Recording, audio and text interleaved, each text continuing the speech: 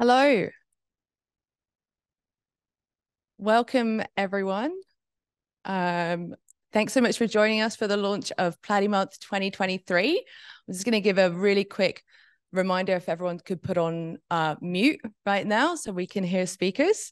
My name is Kylie and I'm so excited to be here in Healesville with some wonderful friends of ACF who have been in town for a platypus conference at the Sanctuary.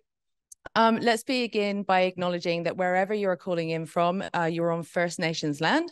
Sovereignty has never been ceded, and treaties have not been agreed or signed. I pay my respects to elders past, present, and extend this respect to any First Nations people on the call here today. I'm here on Wurundjeri country in beautiful Healesville, which is a significant place for Wurundjeri people and for many Australians, and of course for the Gilad Bino, or the platypus. This is an animal that is intimately connected to the lives and lore of many First Nations. As we set upon this journey of Platy Month, it is really important to remember that we have a responsibility to respect and honor the unique connection that First Peoples have with Gilad Bino and with country. So, as I've said, my name is Kylie. I'm a massive fan of the monitoring. I'm a local to Healesville, and I'm the engagement project manager here at Australian Conservation Foundation. ACF is a thriving and diverse community of over 500,000 people right across Australia. Together, we stand up for nature, we fight for a safer climate, and we advocate for a better future for the people, animals, and the places that we love. Before we jump into an evening of platypus appreciation, I would like to recognize each and every one of you and thank you for taking the time out of your day to join us this evening. Last year was the first year that we ran the Platy-project, and we were so humbled and really inspired by everybody that got involved, from the land care groups to schools, water authorities, families, and scientists, and of course, our absolutely amazing ACF community groups. Thank you if you took part last year, and welcome if this is your first time. Okay, a little bit of housekeeping before we get started. As I said before, this is a big group. There are lots and lots of people online, so if you could please make sure you mute, that would be much appreciated. If you have a question for our wonderful speakers, please write them in the chat. I have colleagues online who will be looking through those questions as we go through the evening. You're welcome to use the chat function for comments, chatting with each other. And also, if you have any technical issues, please just yell out in the chat. We will also be recording this meeting, and there are live transcriptions that you can use in Zoom. So let's get into it. Today, we're here to learn about and celebrate the wonderful, the beautiful creature that is the platypus. I'm really happy to be joined today by two incredible platypus experts, Dr. Gilad Bino and Dr. Jessica Thomas. And we have two beautiful platypus champions online as well. Helen Thompson, give a wave, Helen, is a community group leader from the ACF group in Chisholm, and our very own Jess Abrahams, who's the ACF's nature campaigner. First, we're going to hear from Gilad and Jessica. They're going to talk to us about the fascinating creature that is the platypus. Jess is going to talk to us about the breeding habits, and Gilad's going to talk to us about the threats that they face. Then we're going to go to a Q&A. The Q&A is going to come from the questions you put in the chat. So any questions that you have for these guys, get going with that. After we hear from the community, we'll hear from Jess and Helen about the Platy-project, why we're here tonight. We're going to learn about what we learned from 2022, how to get the most out of this month of action, and what you're going to do next. We'll hopefully get to another round of Q&A, and then we'll wrap up about 7:30. So first up, let's welcome Dr. Jessica Thomas. Jess is a platypus specialist based at Healesville Sanctuary. She completed her PhD in breeding biology of the platypus and has worked for Zoos Victoria for 15 years. Jess, take it away. Thank you. I think the platypus just has the most interesting breeding biology. They tend to do everything just a little bit different to everybody else, which I think is one of the things that I love about them the most. So the breeding season, I feel like it takes them all year because the process is so long. So I tend to think of it starting usually in about May. And this is mostly for the males when their testosterone increases. And this is when they start to establish those territories. They start swimming up and down all over the place, looking for territories that have lots of females living within them. It's also when they start to encounter other males and they will fight with them over these territories. So the male platypus has venomous spurs on their back feet, which they'll use as a weapon when they do engage with other males. Now, the idea is that the biggest and strongest male will win the fight, and then he will then get the territory which has the most females living within it. So when it comes time to breed for the female, her job is really easy in selecting a male. The males have already fought with each other, and so the one that is there is the biggest and strongest and should therefore give her the healthiest offspring, in theory. Then the female isn't actually ready to go through courtship and mating with the male until around September, October. It varies a little bit depending on where you find the platypus. The start and end of the breeding season is a little bit different across the states. But the courtship process between them is really quite interesting. They go through what I think of as a dance. And this is where the male will approach the female and he'll bite her on the end of the tail. And then she slowly turns around and bites him on the end of the tail. And then they swim around in a circle joined together on the surface of the water, swimming around in this beautiful circle. They'll also do twists and turns all over the place through this, and they can spend anywhere from a few days up to a few weeks going through this courtship dance. Now, normally in other species, the courtship process is a way that the male and female can get to know each other. Not really sure. I still have a lot of questions about what this process means in the platypus, about what qualities they might be assessing in each other.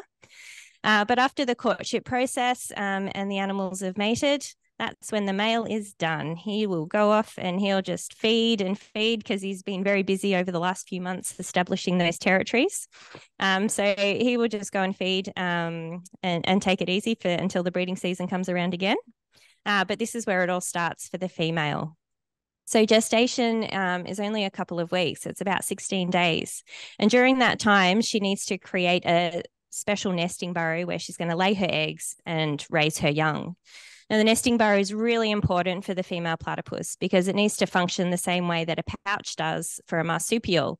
It needs to be the right temperature, it needs to be the right humidity because she lives in the water where it's really cold and she also breathes air. She can't take her babies with her, so she needs to leave them somewhere safe while she goes to feed. Now, the way they collect nesting material is they swim around through the water and they collect things like leaves and grasses in their bills and then tuck them under their body into their tail, which turns into a hook. And then they drag all that nesting material underground into the burrow where they form a bit of a nest that I think looks a little bit like a possum dray. And then once she's ready to lay her eggs, she'll go underground and they can lay up to 3 eggs, but 1 or 2 is more common. She incubates them for about 10 days. And then when they hatch, they're just tiny little jelly bean-sized baby platypus.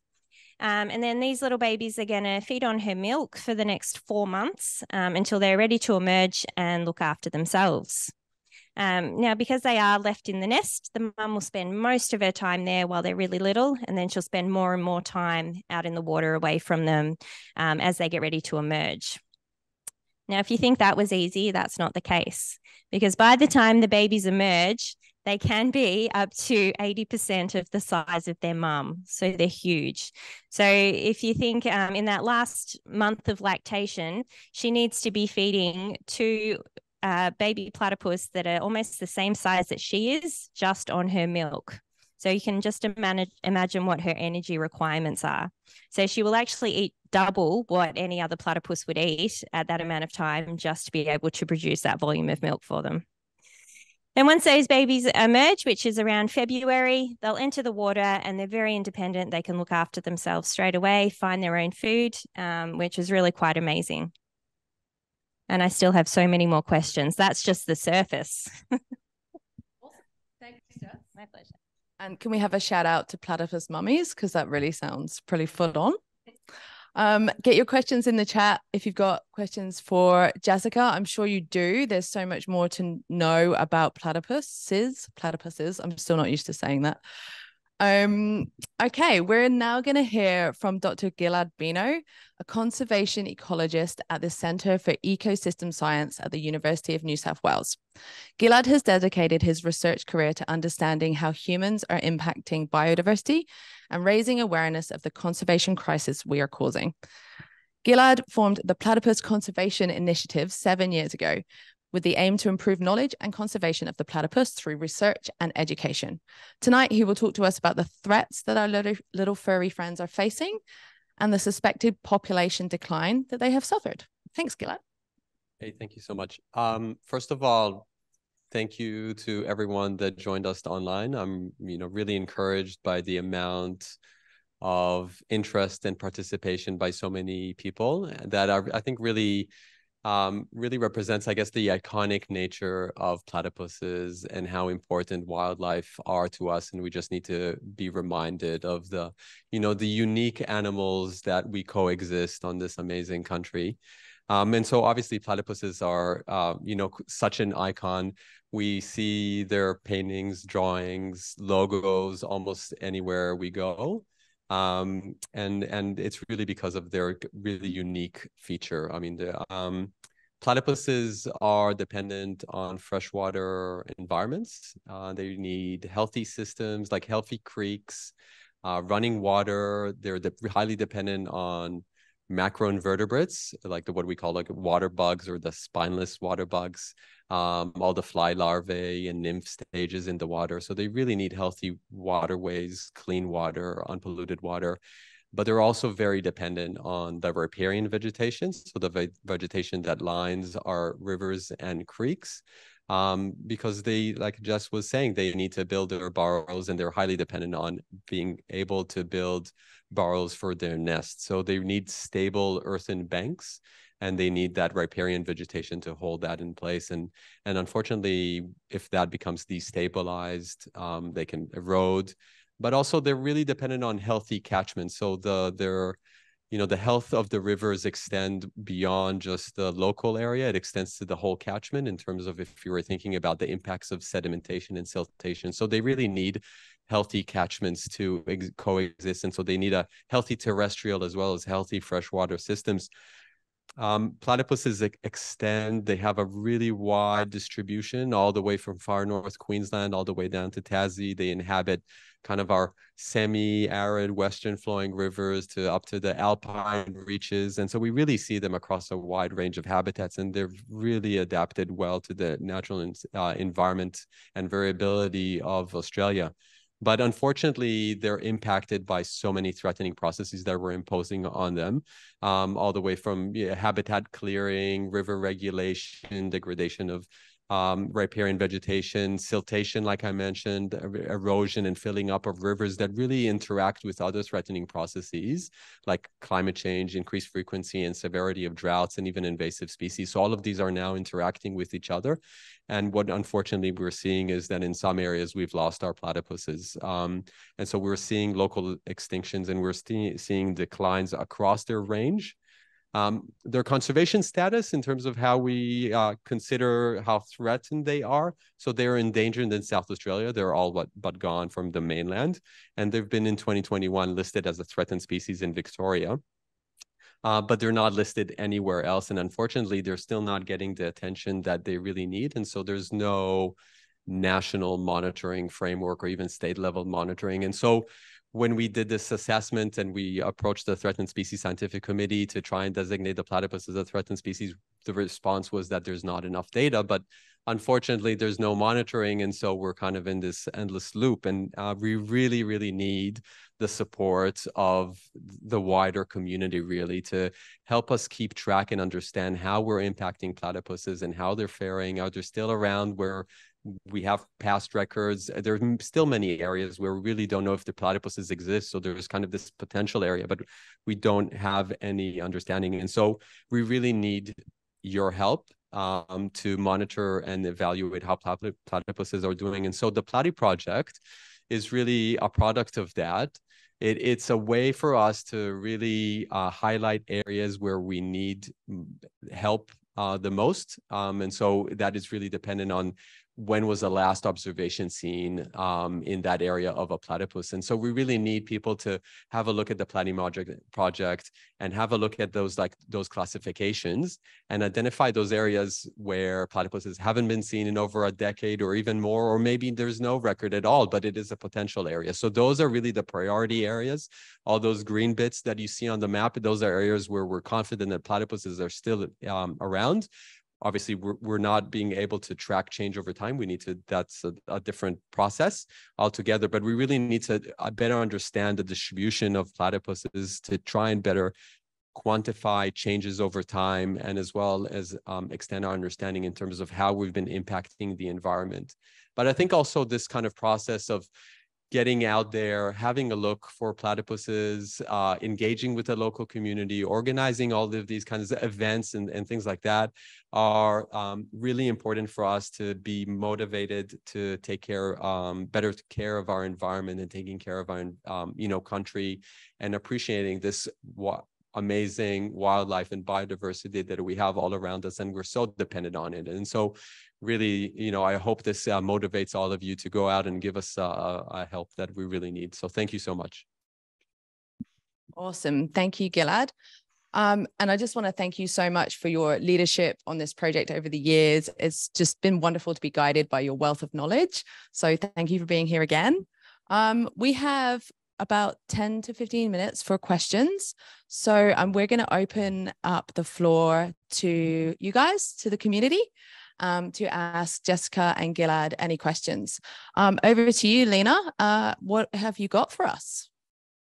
Thanks, Carly. Quite a few questions. We might not be able to get through all of them tonight, but a few for Jessica on the very fascinating breeding habits of the platypus. First one is, from Jana, does various temperature around Australia influence their mating, moving, and hibernation? Is there a seasonal difference between, for example, Queensland and Canberra? And what happens with the non-alpha males? Helen would like to know, do they still get to breed for the season? Okay, so is there a seasonal difference between the breeding times across Australia? And sorry, could you repeat the question about the males? The non-alpha males, do they still get to breed or do they miss out? There you go. Yeah, good question. There is a difference across the different states, and you find this the same in a lot of other species as well. So because they're found all the way up into the northern Queensland and then all the way down into the very cold Tasmania, the start of the breeding season does vary a little bit depending on where you locate them. So Tasmania tends to start much later than everybody else, and then you get much earlier up in Queensland. And I say everywhere else because I'm in Victoria, so I consider that to be normal. But that's not the case. That's just my own mind. So yes, Queensland tends to start first, and then Tasmania starts a little bit later on. In terms of the non-winners, we're not really sure. They could just skulk off and with their tail between their legs, I guess, and wait until it's their turn. Or, which is the case in some other species, is you get a little bit of some sneaky male action, and they might come out during the day and catch some females out during the day, or they just work out where the big male is and sort of avoid where he is, because if he's got lots of females in his territory, it's really hard to be across all of that and trying to court with all of those females as well. So I'm sure there's a little bit of sneaky subordinate male going on there. Brilliant. Lena, any more questions? Yeah, quite a lot. Let's go a few more for Jessica and then go over to Gilad. Jessica, do the new young females stay in their original home range and only young males move out? Margaret would like to know. And what are other options for safe breeding in personal created environments to help save the species while we're facing local extinction? That might be one for both of you. I'll answer the I've forgotten what the first question was. Sorry already. That was the one where do they stay together? Do they move? Yeah. Yeah. Actually, this is This is my main question that I have in my mind at the moment, and it's one of my current research projects. So in the stream that I study at the moment, there's actually a reasonably high juvenile female retention rate. So the young females seem to be hanging around in the same territory that they were born into for multiple years. Obviously, there's some that I haven't recaptured. The male retention rate within the area is much lower though. So we think the males disperse a lot more quickly than what the females do, but it's likely not to be until they're at least a year old. In the stream that I study right here in Healesville, there's one juvenile male that I actually captured 7 years ago as a juvenile, and I caught him again last year, and he's now the big male in the area. I'm just so proud of him. He was such an interesting male to track back then too. He went all over the place and he came out during the day. So I actually wonder if that's one of the reasons why he's managed to stay in that territory, because he decided he could be diurnal. I'll read out the next one. So the second one that Lena said was, what are the options for safe breeding in person-created environments to help save the species while we are facing local extinctions? So by person-created environments, like a zoo? I guess so. Yes. So if I take a person-created environment as like Healesville Sanctuary, there's lots of components that you need there. Really good water quality is one main factor, obviously, because the female needs to eat so much food to support her lactation. If you don't have the food there for her to be able to nourish herself properly, breeding's going to be unsuccessful. That bank stability that Gilad was talking about, so having a really good earth bank that's consolidated with a lot of native plants and vegetation is also really important, because if that nesting burrow collapses or floods or has anything happen to it, well, the young have no chance of survival at all. So I think those are probably the main two features that any environment needs to have for successful breeding. Did you have anything you wanted to add to that? I guess, some studies that Jess has been doing, and recently we have also, in terms of like understanding the breeding requirements for platypuses in terms of the burrows. So there's a difference between a nesting and a resting burrow. So platypuses rest in like temporary or burrows that they construct, which are closer to the bank, whereas the nesting burrows are Jess has done amazing work. So I'm, it's a credit for Jess for sure. But I'm quoting Jess. Yeah. So, but nesting burrows are much more complex structures that are often found higher up the bank. And so they can extend up to 10 meters from the water edge, so quite high. And so if you think about what are the requirements for breeding of platypuses, they need riparian vegetation that goes a fair bit up. So that's something to consider. And also, I guess, just to watch out when you're now doing surveys over the coming months and things like that. So, really trample with care if you're going into like areas where the riparian vegetation, sometimes there is a risk. We've seen like cattle, particularly, they can collapse burrows. And so that's something of concern. So if you're, so tread lightly if you're making your way around the creeks. That's interesting. That leads into another question from Karen. Do you think that if the public map is too detailed, showing where the platypuses are at, it might attract unwanted attention or too many people going to those places?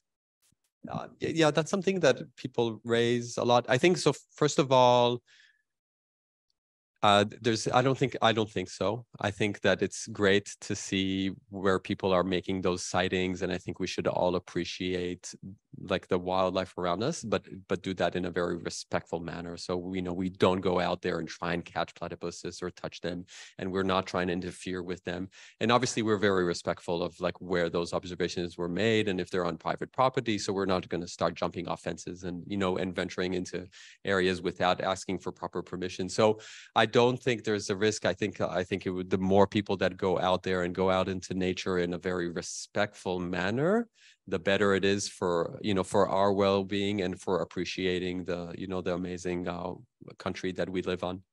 Actually, I might have something to add to that. I always think working at Healesville Sanctuary, people always want to see a platypus, but I always think of them as a species that's only ever seen by those that are patient.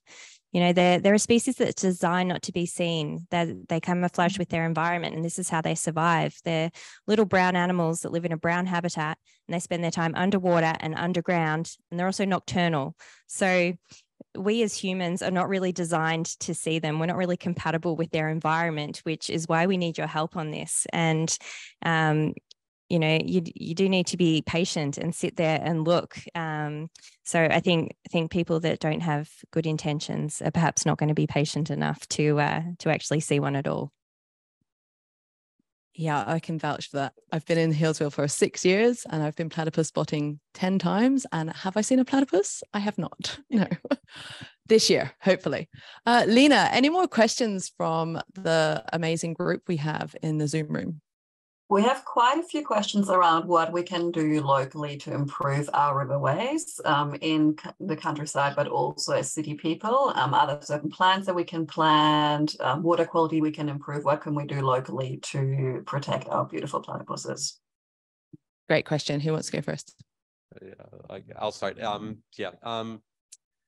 So I think it really depends on the answer to this question is like a big one. But I think first of all, to like have a think about, like, step out from wherever you're living and think about what you can do for your local creek and river. And so if you're on rural property and you've got cattle there that are trampling over the banks, or you don't have any riparian vegetation, think about like, oh, can I put a fence? Can I prevent cattle? Can I restore the environment?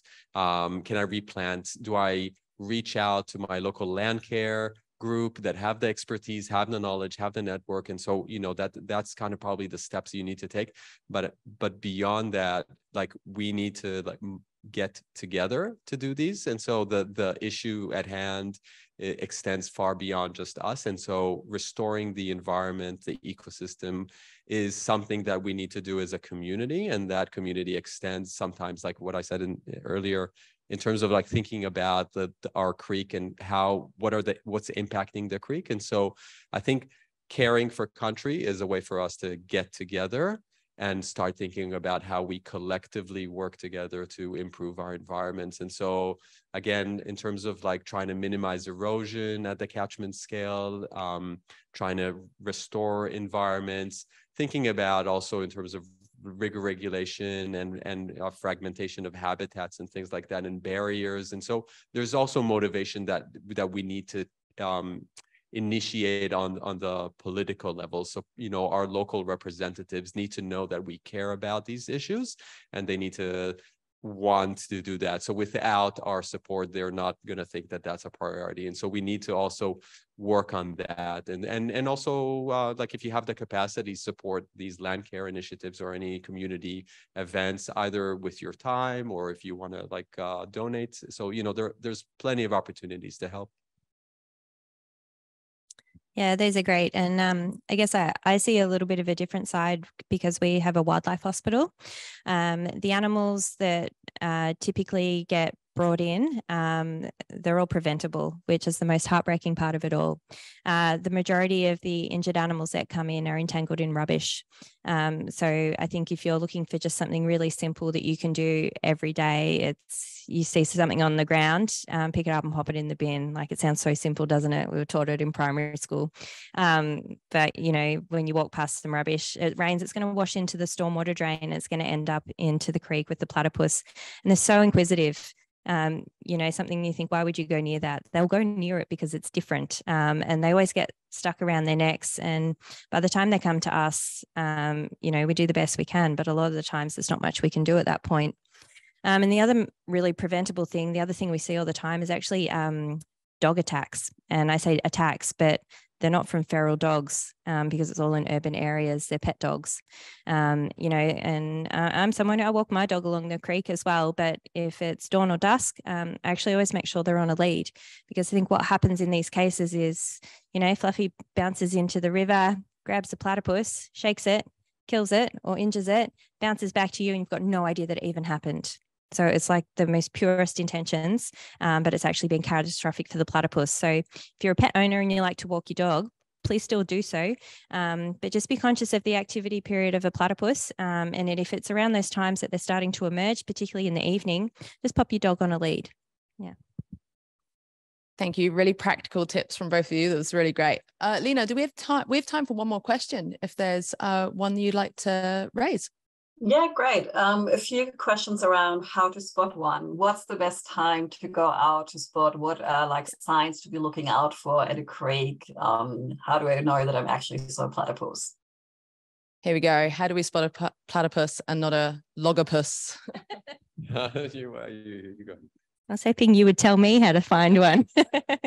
No, but as I said, they're designed not to be seen. And like yourself, I guess, I've even been one step further and I've been radio tracking one, and the signal tells me it's out in the river at the time that I'm looking for it. And I cannot for the life of me see it, but the signal tells me it's right there. So I've been equally as frustrated as to not see them.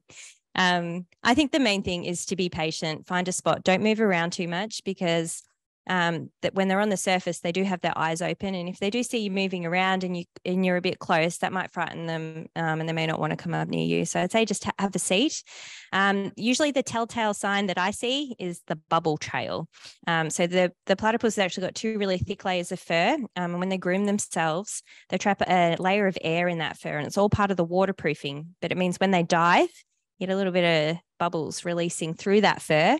And that's, I reckon, the main tip to seeing them. And then just wait, and then you might see one pop up. That's my tip. How do you find them? No, so a bit spiritual. No, I'm kidding. But no, but it really, no, I mean, obviously there's the timing and all that, but I think try and make that, don't come in with like anxious, I want to see a platypus. I think take that as an experience. So, and like Jess says, be patient. So bring a friend, bring like a camping chair, bring something to drink, or like a warm cup of tea or coffee if it's in the morning or in the evening, whatever you want. But take the opportunity not just to try and spot a platypus, but take the opportunity to actually soak in that natural environment and listen to the sounds and look at the sights and look at the other animals and plants that are all around us. And then, yes, hopefully a platypus will appear in front of you and grace you with their presence. Beautiful. Thanks for that. And if you do need more tips on how to spot a platypus, ACF have got lots of materials on this, and our buddies in the chat will drop some links in. All right. So thank you for all those questions and your brilliant answers. It's time for us to move on to hear a lot more about the actual Platy-project. We've started on that subject already, and how it helps platypuses and how you can get involved. So we're going to hear now from Jess Abrahams, ACF's National Nature Campaigner. Many of you are going to know Jess from being the head of Platy Month last year, and he's been with ACF for a long time, so you'll probably recognize him. Thanks for being here with us, Jess. We're excited to hear all about the project and the context of the Save Our Big Backyard campaign. Over to you. Thanks, Carly. And so great to hear Gilad and Jessica, your wisdom shining through. As many of you probably have heard me say before, nature in Australia is in trouble, and it's a serious trouble. You know, we're in the midst of an extinction crisis. Australia has caused the extinction, or colonial Australia has caused the extinction of more than 100 unique Australian plants and animals. We're amongst the worst in the world for extinction. More than 2,000 unique plants and animals are currently threatened with extinction, and that list is growing constantly. I'm constantly in the media talking about the latest species that's been added to that list, and it's pretty heartbreaking. Once common species like the koala, even they're endangered. And I might have heard me say this anecdote before, but as a kid, my grandfather had a farm and there was koalas in the trees in the Yarra Valley, and there was just no big deal. And I remember early on in my environmental career 20 years ago, someone said to me, you guys should be campaigning on, to protect the koala. They'll be endangered one day. And I literally laughed. I said, there's no way that could happen.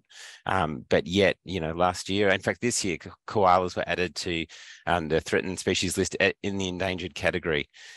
We don't want the platypus to become the next koala. This incredible creature, it's so mysterious, it's so iconic. It features, as Gilad said, on our currency, in our kind of cultural mythology, and yet the platypus too is in decline. We know that the platypus has disappeared from, I understand, an area about 22% of its range. Now that's an area 3 times the size of Tasmania. That's a massive area. I'm lucky enough to have had a few close encounters with platypus because I used to be a ranger in Tasmania. And one of my most memorable encounters was seeing a platypus not in a stream, but actually on a walking track, walking towards me. And I was literally just like, what is that thing waddling down the path? Oh, that's a platypus. Thankfully, it seems that in Tasmania, platypus are in pretty good numbers, but, you know, throughout other parts of Australia, platypus are absolutely in decline. Now, we want to make sure, as I said, that, you know, platypus don't become the next threatened species. And we were very proud to partner with Gilad and UNSW in submitting that initial nomination to the Threatened Species Scientific Committee for the platypus to be a threatened species. And as Gilad said, you know, the information is just not there to determine whether or not the species sort of meets the criteria of decline. And that's really where the Platy-project was born, as this idea of capturing the data that's needed to make the case to give the platypus the protection it deserves. But in addition to you know, the science, the Platy-project is also about people. It's about engaging Australians who love nature, but probably haven't been active in protecting it before. And, you know, ACF is very good, you know, talking to a cohort of people who are perhaps, you know, pretty confident being activists, but there's a whole group of Australians out there, and we're meeting them through the Platy-project, people who are part of Rotary groups and Lions groups and Scouts groups and city councils, and a whole range of sort of unlikely allies are joining us on the Platy-project. And that's really exciting for us, because this project is part of a bigger campaign to, as the sign says behind Carly, to save our big backyard. And that campaign has a really ambitious goal, and it's a goal in line with a global goal. And that is that by the end of this decade, by the end of 2030, we've arrested the decline in nature, and we've actually restored nature, and nature is, you know, on a path to recovery, that there's, you know, nature is in better health by the end of the decade than it is by the start of the decade. There's obviously a long way to go to get there, but the Platy-project does play a small part in that. We're really proud of what the Platy-project achieved last year. We had over 860 platypus spotted from far north Queensland all the way down to Tasmania. We had more than 50 community events. We had nearly 90, or more than 90 ally organisations. But some statistics that I'm really proud of is that, and Gilad's incredible map, if you haven't logged onto the Platy-project map, like, get on there and explore it. It's really extraordinary. You know, what we've managed to do with this map is identify that there are 59 places, and these are 10 by 10 kilometre grids, where platypus were seen last year in the Platy-project, where they hadn't been seen for more than a decade. Like, that's really remarkable. Like, we are showing that platypus are turning up in places they haven't been seen. And perhaps more impressive is that there are 45 of these locations, 10 by 10 grids, where platypus had not been seen. There was no recorded record of a platypus. And we, through the Platy-project, through our partnership with the community and UNSW, have shown that platypus do exist there. So that's really exciting. I'm really proud of that. Look, there's so much we don't know about platypus, but we do know that, you know, nature in Australia is in trouble, and we all need to take action. Its communities, its governments, and also businesses need to play a part too. I'll talk to you more after later in the webinar about the sorts of actions that you can take. But I think what I'll do now is I'd love to hear for you all to hear from Helen. Helen Thompson is a really amazing ACF community leader. She is part of our Chisholm ACF community group. And as some of you may know, you might not, we have fantastic ACF community groups all around the country who are organising to take part in ACF Save Our Big Backyard and many of our other campaigns as well, and you know, get involved in our community groups. Helen joined Chisholm Community Group in 2018, and she's been active ever since. She's done a huge number of things. She's organised events, she's door knocked for elections. And last year she organised a platypus spotting event, and she saw a platypus in the wild. Hey, how about that? So let's hear from Helen. I'll pass to you. Okay, yes, me and many others organised. I'm just one of many. I'll just tell you briefly, when I went to school a long time ago, we learned to spell. My favourite word was O-R-N-I-T-H, O-R-H-Y-N-C-H-U-S. And it stayed with me, Ornithorhynchus, the scientific family name for platypus. Anyway, last year, I was involved in the ACF Melbourne Community Group's Platy launch at Mullumbullen Creek in Doncaster East. The Mullumbullen Creek runs into the Yarra between Warrandyte and Eltham, outer bush suburbs of Melbourne, where platypus have lived for centuries. How do we set up? A group of us went to the selected area to look for suitable viewing sites and to check that the creek could be a possible home for platypus. Nice banks to make nests and no concrete lined stretches, and to check car parking, toilets, a suitable place to gather. At the time, the creek was flowing well due to heavy winter rain in 2022, and the last sighting in that area was 2020. The banks looked healthy and suitable for platypus by our novice estimation. We thought we had a good chance of seeing a platypus, possibly. We then had several trips back to Mullumbullen to identify and map the viewing site so that we'd be able to direct people and attendees on the day. Some sites were more rugged, off track than others. And on the day, we placed markers at the sites to help us find our way. The day came. The weather was good. We arrived early, set up signs near the road to direct people, and set up all the usual ACF stuff, you know, lists to tick off, info sheets, promotional flyers for upcoming events. And we had 130 RSVPs, but only about 60 turned up. After the welcomes and instructions, what to look for, the groups were formed. Number one, who wants to go on an off-track site? A big group responded and off they went, very keen, squelching through long grass and over logs to find spots to sit. Who'd like to stand on the bridge? Who wants to sit on a bench seat, etc., etc. Now I'd like to describe the scene. Groups of people sitting quietly and concentrating firmly on the creek flowing past, cameras poised in some cases. Not a word. This is the best part of platy spotting.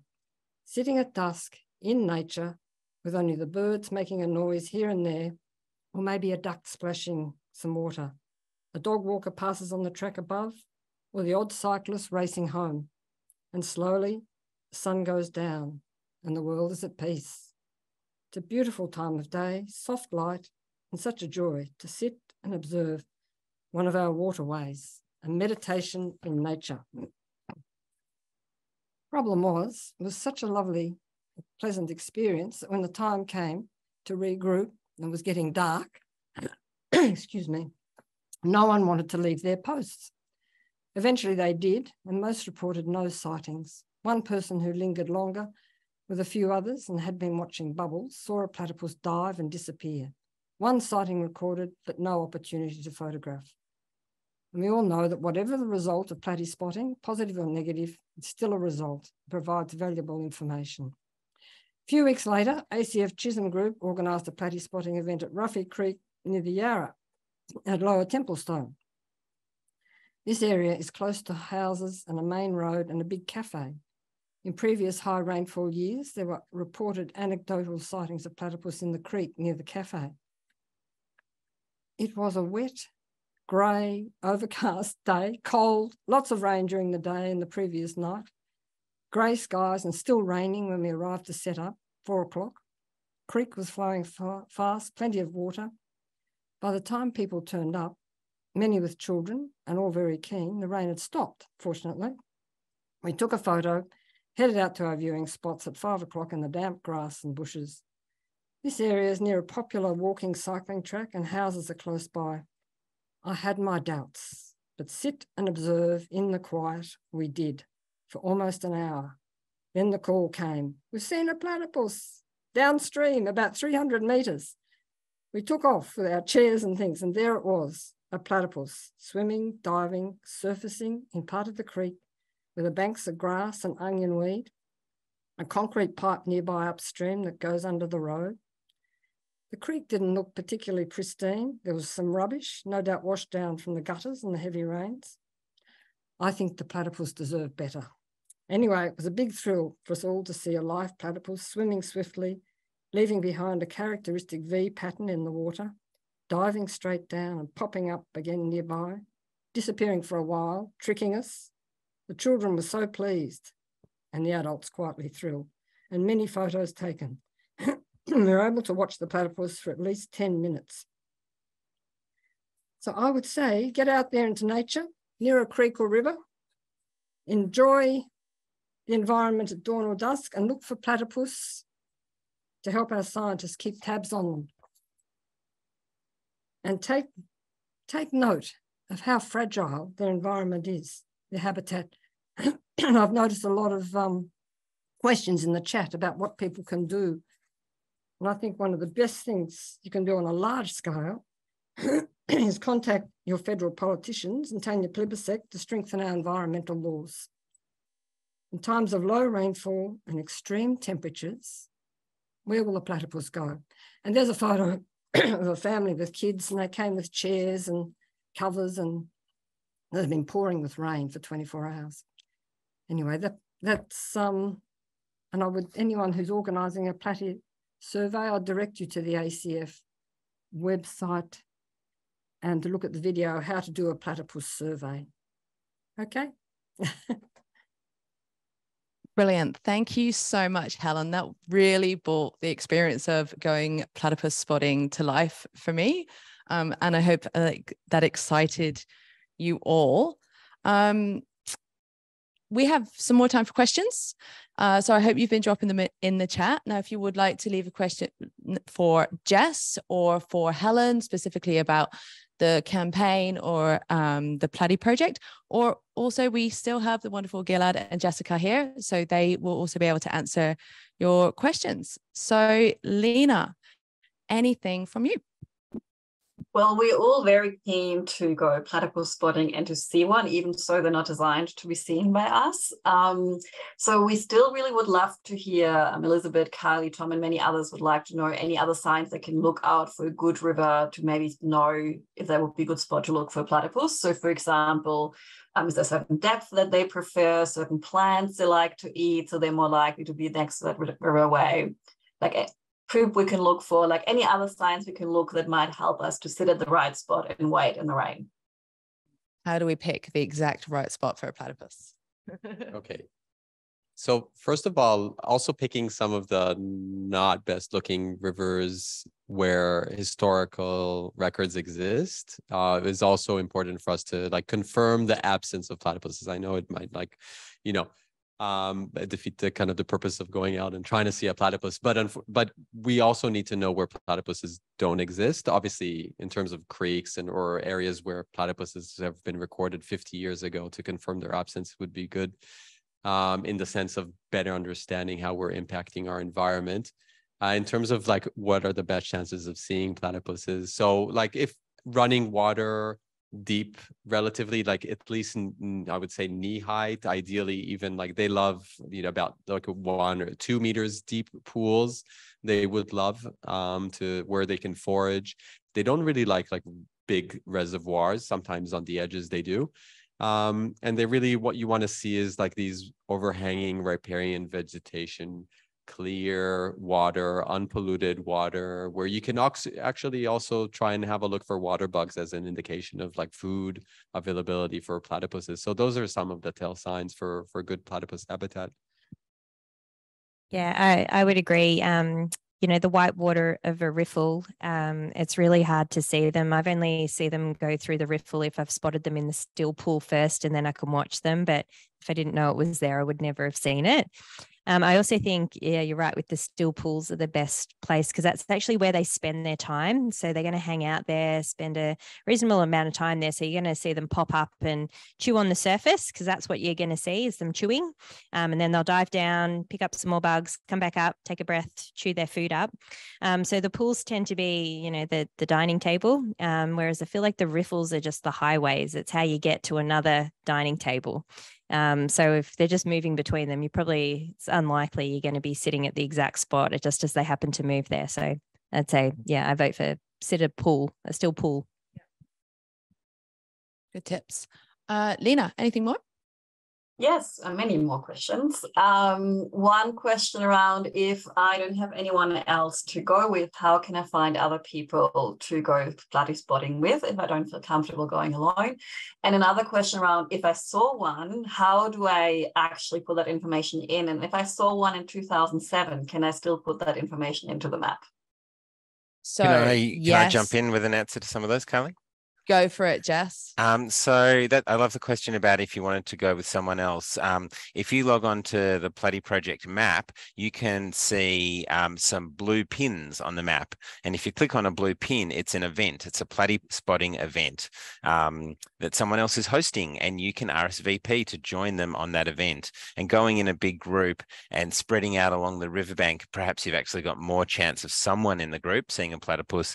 And like Helen described, then calling the rest of the group down, hey, there's a platypus in this pool further down. So the Platy-project map is a great way to find people. There we go. We're zooming in. Is a great way to find out an event.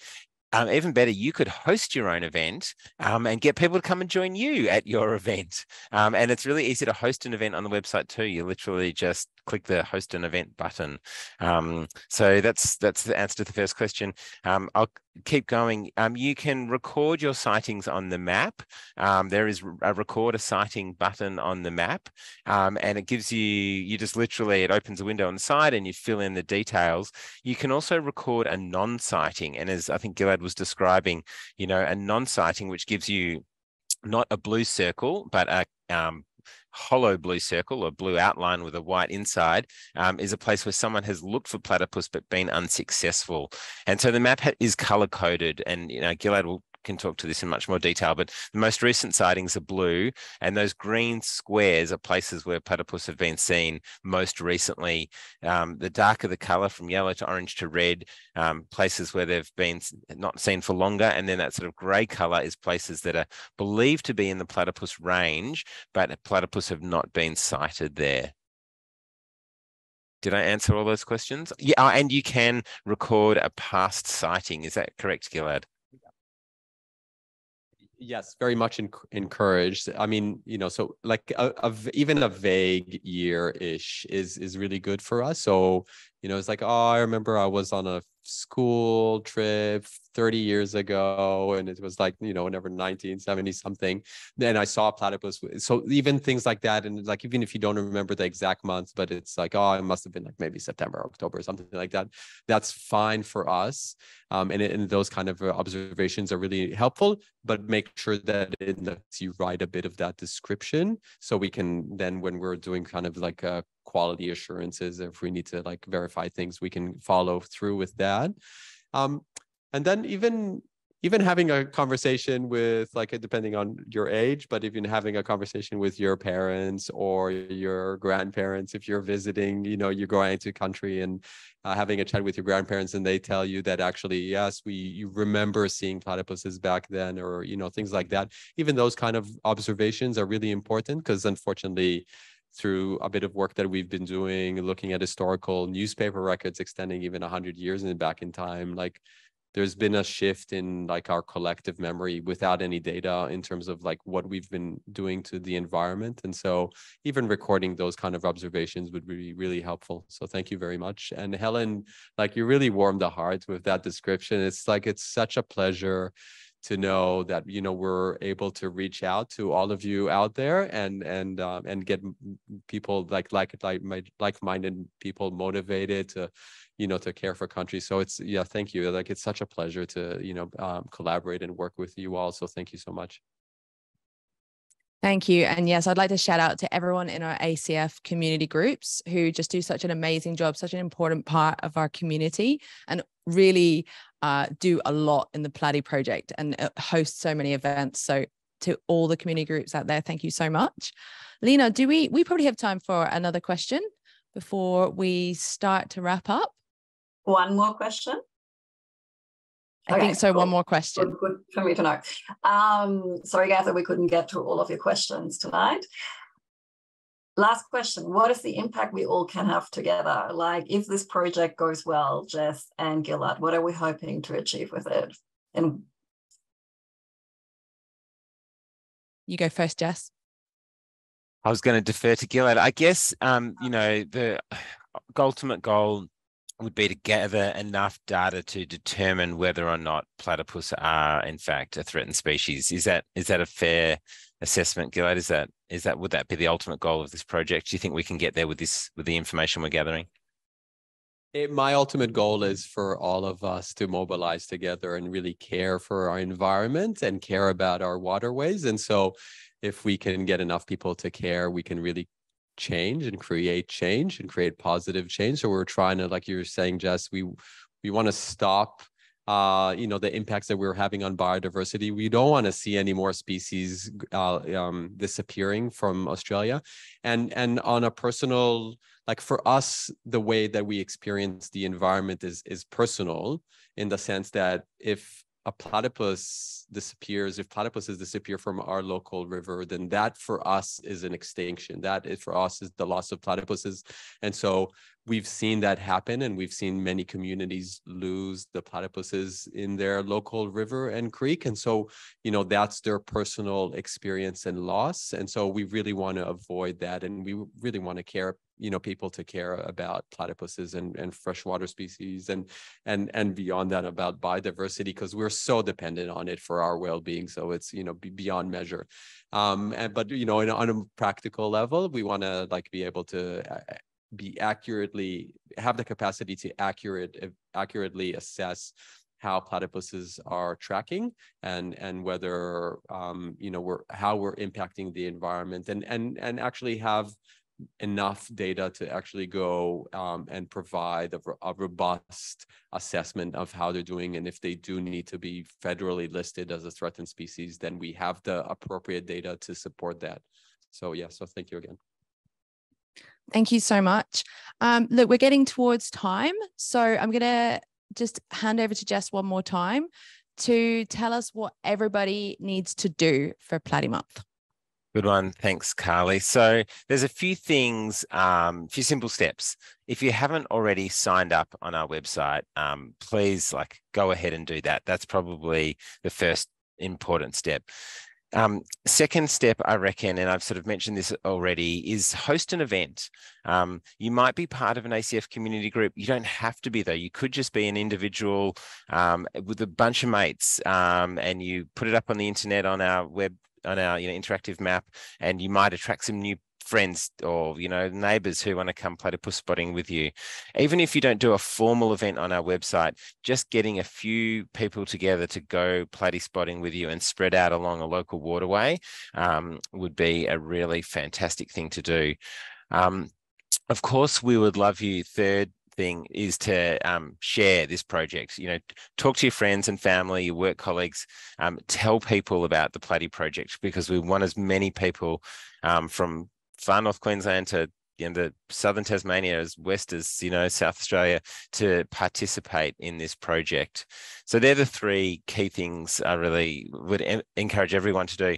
There's one more special thing that you can do, and it's a new feature of our website, which hopefully we will have lots of people do this year, is to actually share your sighting. Once you've recorded or logged a sighting, is then send a message to your MP about what you've just seen in nature. And it's a chance for you to do a personal and perhaps detailed message about whether you've seen a platypus or not, your concerns and about the state of nature, and your desire for it to see it protected and restored, because the federal government this year is creating a new national environment laws. It's a once in a decade opportunity.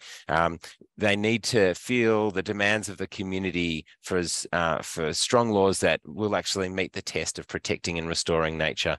So, I guess the last thing I'd say is get active, get politically active.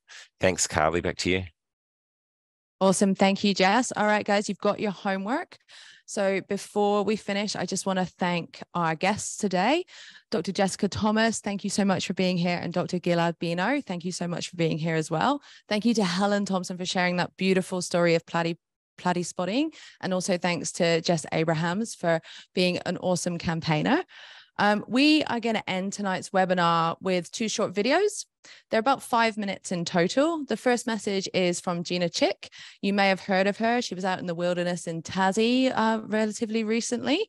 It's a 3-minute, it's a couple of minutes, just a bit of a G up about Platy Month, and then stick around for a 3-minute explainer, which is everything you need to know about how to get out there and spot some platypus this September. So we're going to close the meeting at the end of those 2 videos.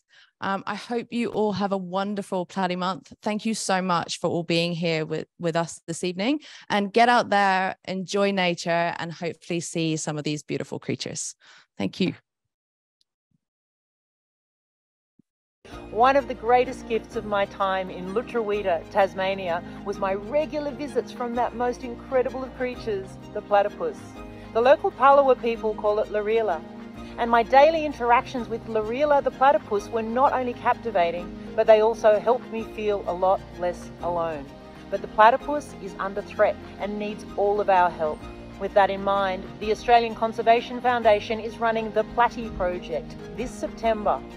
If you live near a creek or a river, just go hang out near the bank really quietly and see if you can spot a platypus and record everything about it. This will help researchers not only understand this elusive creature a little better, but also find better ways to protect it. It's a matter of survival for one of our most loved animals.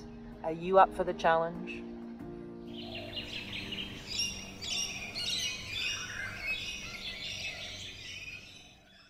One of the greatest gifts of my time.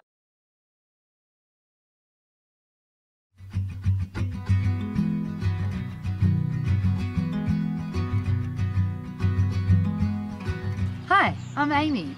I work for the Australian Conservation Foundation, and I'm going to be taking you through some key ingredients to run a successful platypus survey. Let's get started. To begin, I looked at the Platy-project map to find a location where platypus have been spotted before, but not for a while. Instructions on how to use the map are on the website. I checked the site was on Crown land, with good parking and accessibility. Don't visit places on private property unless you know the owner and have their permission. Here are a few handy things you can pack to make the experience as comfortable as possible. A phone, bring a notepad and some binos, wear some sturdy shoes. A water bottle, raincoat, warm jumper and a beanie are a must. A thermos of tea and some snacks are also handy. You can find all this useful information in the Platy-project toolkit on our website. Remember, platies are most active around dawn and dusk, but if that's a bit too cold, choose the next most suitable time. Turns out, the site was brilliant, with a seat for comfort, a good view of the creek, a gentle slope between the bank and the creek, and an easy track to access. The site is at an old waterhole that have had platypus sightings in the past. After some simple and important planning, here we are with quiet anticipation. At the location, wondering what signs we're looking for in spotting a platy. Platypus are pretty unique, but don't be fooled. Their unique features are not what actually stand out. Platypus are quite fast, so what you want to look out for is the V trailing behind them and a little head at the top of the water. You should see that move along and then they'll dive down into the water. It's also worth keeping in mind the platypus will often resurface close to where they dove, whereas other animals like the native water rat, the ricali, will resurface further away. While you're out looking for a platypus, it's important to record what you see so you can share this information with the experts. A photo captured on a phone, even at a distance, is great. Good gear like a DSLR camera or long lens can help too. If you do see a platypus, make sure you mark the location. You can use Google Maps on your phone. At a pinch, you can estimate it after. It's also useful to make notes of the things you notice, such as the movements of the platypus and vegetation along the way. To submit your sighting, visit the Platy-project website and upload what you have seen. Instructions for this can be found in the toolkit. Don't forget to attach a photo if you got one, location information, and to include any notes you've taken. If you were lucky enough to see a platypus and did get a photo, it's great to upload them to social media using the hashtag Platy-project. Platypus are extremely elusive animals, So there's a good chance you might not see one. In fact, not seeing a platypus gives researchers valuable insights into platypus populations. Whether you did or didn't see a platypus when you went out, log that information via the map. And that's how you do it. Thanks for watching. We'd also love to hear about your encounters, so send us an email. Good luck out there.